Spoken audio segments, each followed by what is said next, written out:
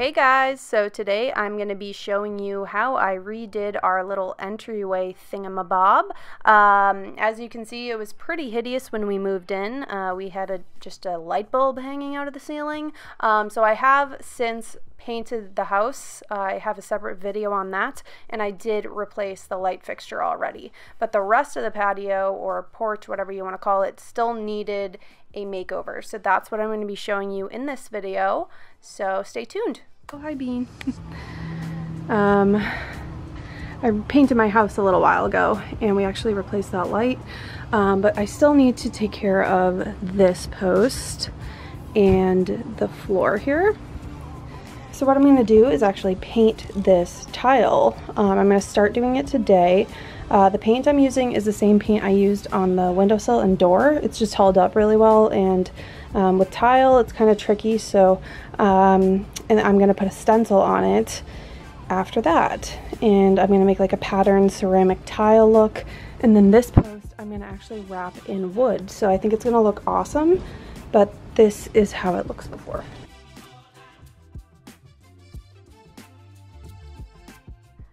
So here, as you can see, I'm just clearing off everything from the patio. You do want to start with a clean slate, so I'm going to sweep, and then I'm also going to clean it with some tile cleaner. And I'll use this little cleaning montage to explain that I actually did mess up when I started. A lot of people assume I know exactly what I'm doing all the time, and I don't. I just do trial and error. So I used exterior paint on the tile first, and let me just tell you, it scraped right off with a fingernail. So what you want to buy is a good adhesion primer. I will show you the one that I used in a little bit, but do not use latex paint or just, regular Kills primer, because you are going to need a good adhesion for ceramic tile. Tile is extremely hard to paint, so just keep that in mind, learn from my mistakes, and yeah.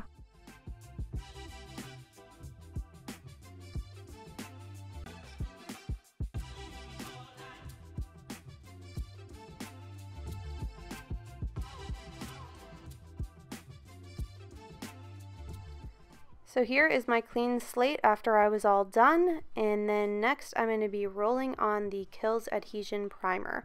Now I used one coat of this, and then I did 2 coats of the white exterior masonry paint from Behr on top of it.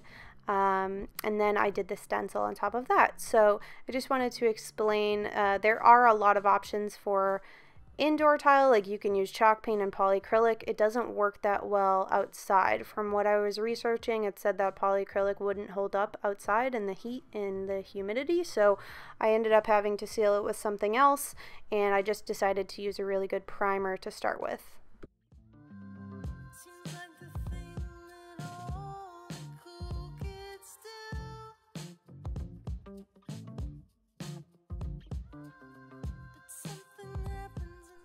So this was after the first coat of primer, and then I did 2 coats of that exterior paint, and I let it dry overnight. And here we go. I'm having like flashbacks, not good ones. So stenciling is something that you have to be patient about, and I am very impatient. So I'm not using enough tape here. Let's go over my mistakes. I'm not using enough tape here. I didn't press the tape down hard enough. My stencil, even though I ordered a 12 by 12 and the tiles are 12 by 12, still a little bigger than the tiles. So the paint was blobbing into the grout lines. Not good.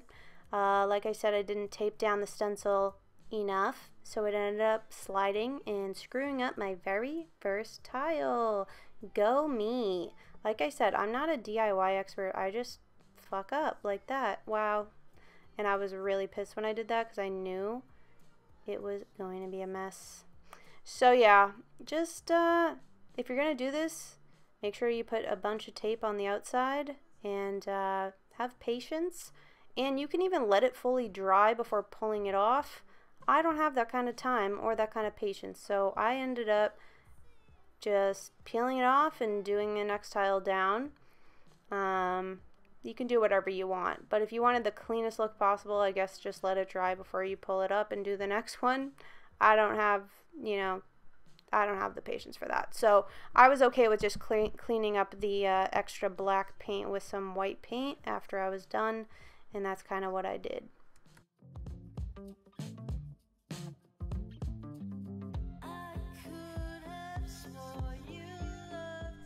Just another quick tip I wanted to mention, because you can't really tell here, those 3 tiles in this clip right here, they're dry. I waited to do the middle one because if you put that stencil on top of wet tile, do you see how much it's overlapping? It's just going to smudge all of your hard work. So I do a couple at a time, and then I go inside, grab a White Claw, shotgun it. I'm just kidding, but I'll go inside, get a drink or something, and then I will come back and do that middle tile. But doing like the tiles at the corners seemed like the easiest way to get it done and not smudge your work.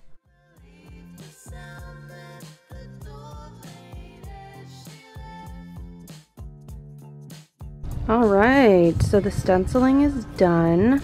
It is far from perfect. If you're a perfectionist, I don't know if I would recommend, because as you can see, it's very blotchy. So I'm gonna go in actually with a paintbrush. I really screwed up. That was my first one and it slid, so it smeared everything. But I'm gonna go in with a paintbrush with white paint and also one with black paint and kind of try to make some of the areas that look a little messy, like that. Gonna try to make it look a little neater and crisp up some of the lines in between the tiles. But overall, I think it came out really great. And then we're gonna put a clear sealant on it, and I'm really praying that's gonna work. But yeah, so overall, anyone can really do this. If you're looking for perfection, I don't know if I would do this because it's just paint. So you do have to have a lot of patience, and you do have to be okay with it like not looking perfect. And then the next thing is we're gonna wrap this post in wood. So yeah, I'm excited. So this part of the project was pretty specific to our needs. I don't think a lot of people have one of these posts, but we had this wrought iron post from the 60s. A lot of people will replace them because they get rusted, but the previous owner just ended up putting some metal supports on the bottom, and we didn't really like how that looked, so we ended up wrapping it in some pressure treated wood. It did come out a little bit bigger than I had anticipated or wanted, but we are probably going to eventually replace it in like the next year or two. This was just to make it look a little bit nicer for the time being. So yeah, if you have a post like this, we just took like a pressure treated fence picket and sandwiched the original post in between and screwed some nails through to the 2x8 board.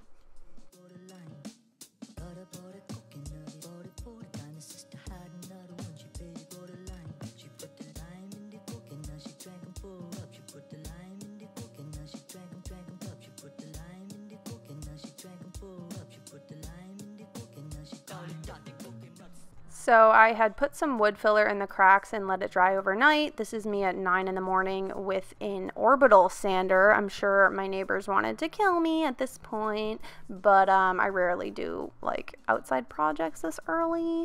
So yeah, I just sanded off the excess wood filler, and then I wiped it off with a towel and went in with an exterior stain from Behr. So I'll show you a picture of the one I used here.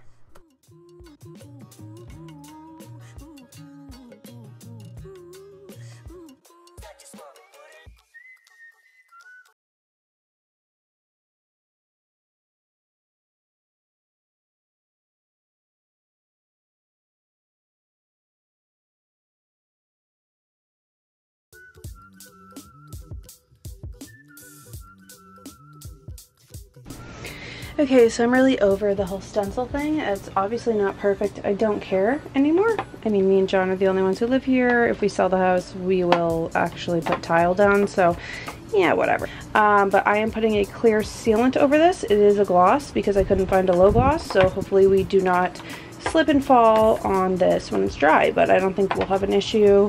I saw other people said this worked, so we shall see. I'm gonna roll this on from the back to the front.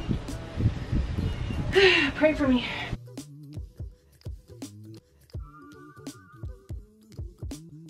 In every life we have some trouble, but when you worry you make it double. Don't worry, be happy. worry, be happy now.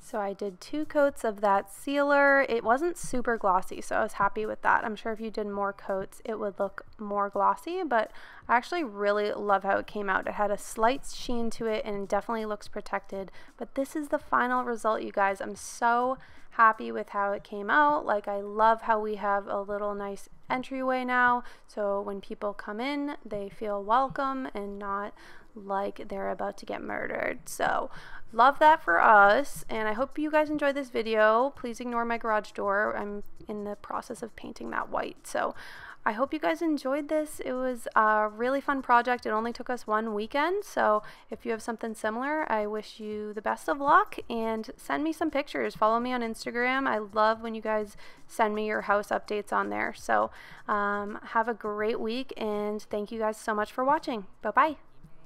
To litigate, don't worry.